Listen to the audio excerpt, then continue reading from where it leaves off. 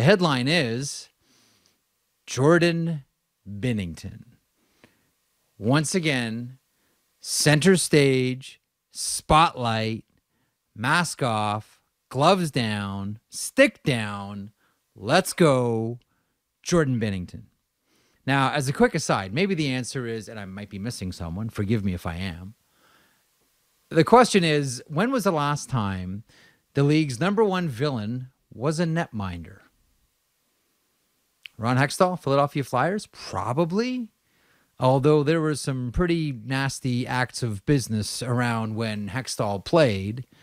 But right now, make no mistake about it, public enemy number one is Jordan Binnington, netminder for the St. Louis Blues, has driven a number of teams crazy, whether it's the Pittsburgh Penguins, whether it's the San Jose Sharks. I know I'm going to leave out a whole bunch here, or as we saw last night, the Minnesota Wild. Jordan Binnington is center stage. Now, really, if you're looking for a villain from last night's situation between St. Louis and Minnesota, and by the way, Binnington has a hearing today for his roughing / unsportsmanlike attack on Hartman. Cost of doing business. If you're looking for the real villain last night, the real villain might not have been Jordan Binnington. The real villain may have been David Brisebois, who was the linesman who was holding Jordan Binnington back. And I know we've seen linesmen hold Jordan Binnington back a lot, and that just continues, I think, to infuriate other teams, other players, and certainly other fans. And at times we've seen Craig Berube not really impressed with the goaltender's act. Stick to making saves. He didn't do that last night, surrendering 5 and then going at the Minnesota Wild bench. The last time we saw someone go to a Minnesota bench like that, the name was One Sink with the Boston Bruins. Old school fans, that's one for you right there. But the villain might have been David Brisebois, who ended up holding him back. You know, one of the reasons why I loved Paul Stewart as an NHL referee is he hated scrums. He hated scrums, and there was scrum in front of the net, in front of the goaltender, and guys would, push and shove, fake tough guy acts, face wash here and there, chop on the ankles. He hated it. So he would pull linesmen out of scrums.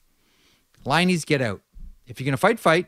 If not, break up, but I'm calling your bluff. That's what Stewie did on the regular. Hands up, how many people last night really would have wished that David Brisebois would have just said, it's unfair just to grab one combatant.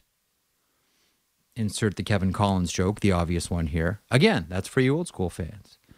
It's unfair for me to just grab Jordan Binnington when Marc-Andre Fleury is loose and wanting to punch Jordan Binnington.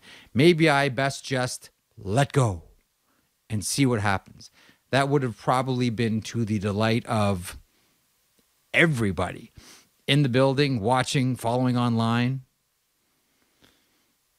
Paul Stewart probably would have done that. And probably in a different era, that's what would have happened. But to the point about Jordan Binnington becoming and really firmly cementing his position now as public enemy number one, very appropriate that Ric Flair was in the building last night to watch that one, because make no mistake about it, so much of Jordan Binnington's act is ripped right out of the pages of professional wrestling. It's the heel act. It's the hide behind the referee. It's the attack the unsuspecting. It's the taunting when you're losing. All of that. The whole act is pro wrestling. And a lot of pro wrestling fans go right along with it. Either they understand it or they don't. But make no mistake about it, this is completely a pro wrestling spectacle that we're seeing from Jordan Binnington. I personally have no problem with it. I have no problem with it for a number of reasons. One, we see a lot of emotionless games. And this isn't the only way to fire up emotion, I get that, but it is one. And to have someone in the league, and specifically a goaltender, get under people's skin the way that Jordan Binnington does is remarkable and noteworthy. And this is the constant carrot in front of the mule when it comes to this situation because everybody is thinking the same thing. David Breezewalk, get out of the way. Let these two guys go. Give us what we want here. Again, this is ripped out of the pages of professional wrestling. No, they're not going to fight here on a Wednesday night. You'll have to buy the pay-per-view to watch that.